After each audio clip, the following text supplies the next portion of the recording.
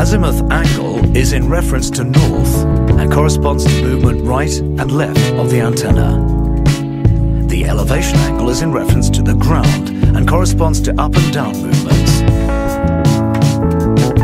To identify the azimuth, elevation and spot color that corresponds to your location, you must go to finder.twoway-install.com.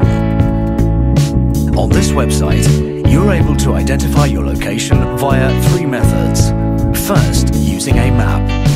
The website then calculates the elevation and azimuth angles and your spot color. This color configures the circular polarization and the modem.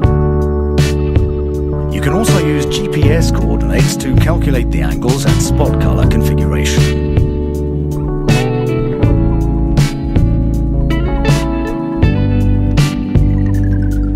Finally, you can also use the installation address as well.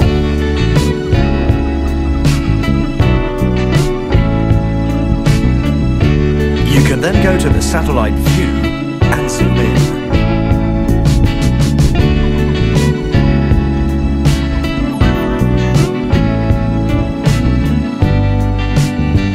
The arrow shows the line of sight angle.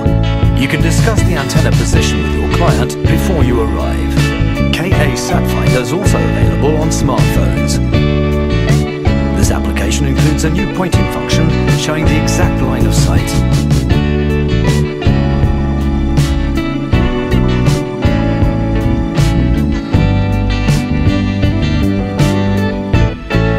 Now you have all your parameters for your line of sight, you can start choosing your installation position. With your compass, identify the azimuth angle the antenna must face.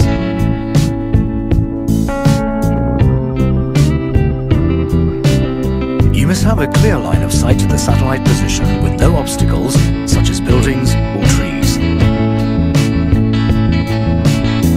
A person should be prevented from getting within a distance equal to the diameter of the antenna.